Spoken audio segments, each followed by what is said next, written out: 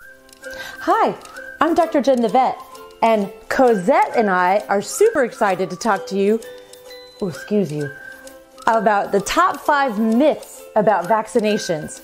Because she doesn't like to get vaccines, but she needs them to stay healthy. So join us and we'll demystify vaccines.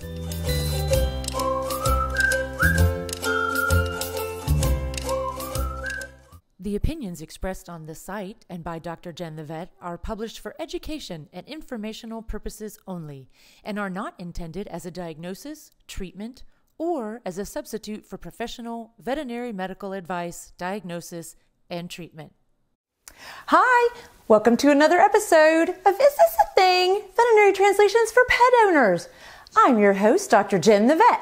And if you're a pet owner who's interested in learning more about vet med in order to better care for your pet, or just communicate better with their vet, then click subscribe below and don't miss an episode. You can also feel free to drop me a comment. Let me know what you're thinking.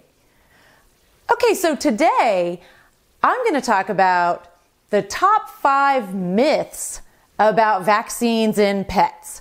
We all know that pets need vaccinations, but which ones do they really need? How do you know? And are they all that necessary? Are they safe? Well, let's get started with these myths that I think you'll find somewhat familiar. Myth number 1. My puppy or kitten came with all of their shots already done.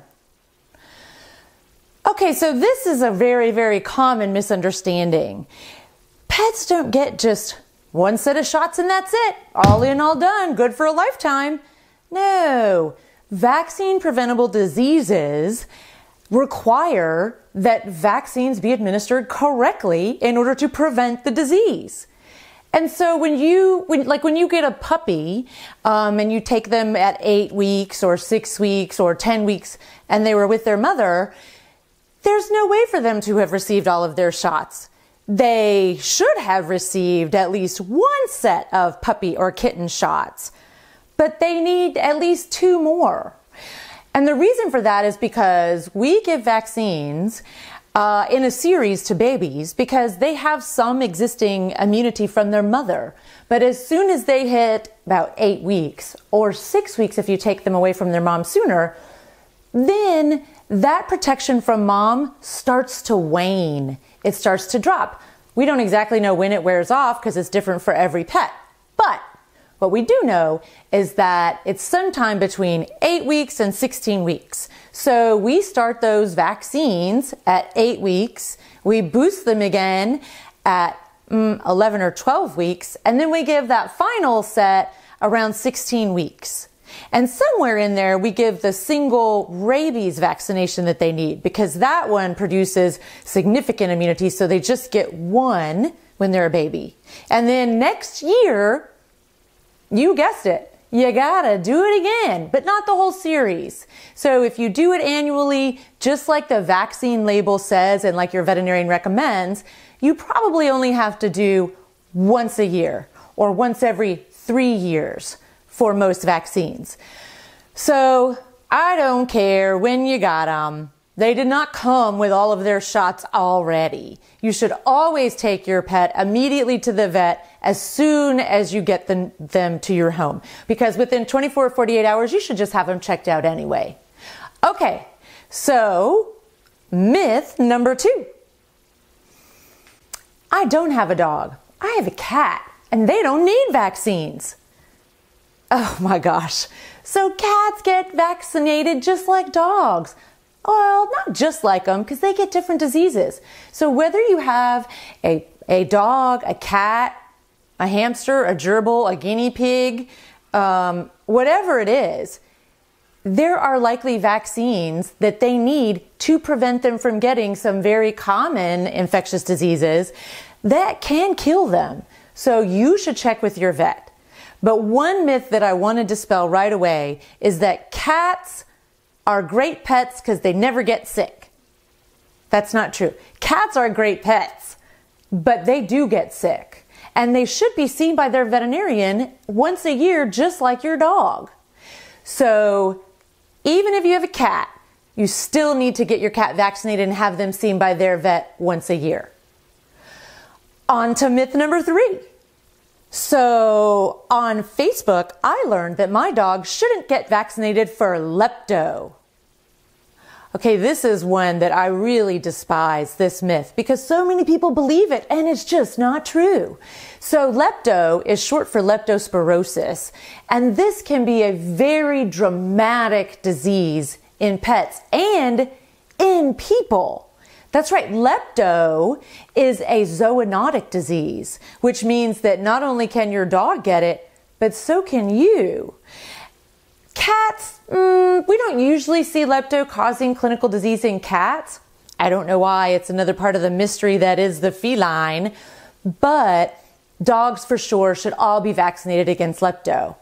And if you're wanting more information about lepto in dogs and why I'm going to recommend that every dog be vaccinated for lepto, then you should check out my video on leptospirosis in dogs. So let's move on to myth number 4. It is better to get titers done rather than over-vaccinate your pet, because vets just recommend all those vaccines because they make more money off vaccines, and all those vaccines aren't safe. Okay, this is a huge myth, and that's kind of a lot of stuff all contained in one giant run-on sentence. I know that. However, titers, antibody titers. So what is that? That's where they take a blood sample and they check to see if your pet has antibodies against a specific disease. So it could be they have antibodies because they were already exposed to the disease naturally, they were infected naturally at some point, or because they got vaccinated. And if you have high enough antibody titer level, then maybe you don't need to boost your vaccination. Okay, that's possible. But antibody titers are not the only type of immunity. So pets can have immunity that is not reflected by titers. And titers are typically way more expensive anyway. And I'm not really sure what they tell you all the time. So vaccines are safe, and my recommendation is if you're concerned about getting titers versus vaccinating your pet, that you talk to your veterinarian and together determine what is best for your pet and their specific health status. Now, if you don't trust your vet and you think they're just trying to sell you, a pig in a poke, well, then I'm going to recommend you get another vet. Because if you can't trust your vet, what are you doing going to that veterinarian?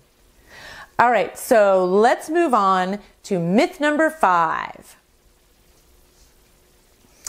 Myth number 5, my dog or cat is old. And they've been getting these vaccines every year for like 10 years. They're good. They don't need them anymore. They've outgrown them. Oh my goodness. You haven't seen a sadder case than to see like a 10-year-old chocolate lab come in having seizures because they have distemper or suffering from parvovirus. It is much harder on older pets if they get sick with one of these vaccine preventable diseases like parvo. And it can happen. I don't care if you've stayed on course with their vaccines for the first decade of their life. If you stop, then you better be prepared for that 12-year-old dachshund to need significant intensive care when they get sick with parvo or distemper. Okay? So if you're concerned because of your pet's age, talk to your veterinarian. But, pets don't outgrow the need for vaccines. It's just not what happens. That's a myth. Let's move on to my bonus myth, because that was 5, but here's a bonus for you. I have a dachshund, Westie or Chihuahua, and they have really bad allergic reactions to vaccines, so they don't need them. We don't get them vaccinated. All the rest of the neighborhood dogs get vaccinated, so I don't have to vaccinate my dog. Oh my gosh, people, this is not true. This is 100% not true. So if you have a dog that's had an allergic or an adverse reaction to a vaccine in the past, certainly talk to your veterinarian. Because as a vet, if you come in and you tell me that, then I take steps to mitigate or prevent them having another adverse reaction. Because whatever that reaction may be, whether they're lethargic, whether they throw up, whether they have diarrhea, or whether they get like the basketball swelling of their face, that is much preferable to any of those vaccine preventable diseases. And again, if you tell me that ahead of time, then I can pre-medicate your pet before I give them the vaccine so that we don't have to go through this. They don't have to suffer through that adverse reaction. The vaccine will still be effective. What won't happen is they won't get sick. You won't have to rush them anywhere. You won't be scared and they won't have to go through that. So let your veterinarian know if your pet has ever had an adverse reaction. Then allow your veterinarian to pre-medicate them so that they can receive the vaccines and they can remain protected from all of those vaccine preventable diseases. Okay, so that was the top 5 myths about pets and vaccines with a bonus number 6 for you. So hopefully this information can help you. I would encourage you to talk to your vet. If you have questions about vaccines for your animal, talk to your veterinarian, for heaven's sakes. We went through all of that school and all of that training so that we can talk to you about what the right choices are for your pet's lifestyle. So talk to your vet. And if you don't believe your vet, you don't trust your vet, for heaven's sakes, get another vet. You should be able to trust your veterinarian and what they're recommending for your pet. All right, so that does it for this episode all about myths and vaccines. I'm Dr. Jen the Vet. Thank you so much for watching. Is this a thing? Veterinary Translations for Pet Owners. If you're a pet owner who's interested in learning more about vet med to better care for your pet or just communicate with their vet, then click subscribe. And please remember, no YouTube video is a substitute for a visit to the vet. I'll see you all in the next episode.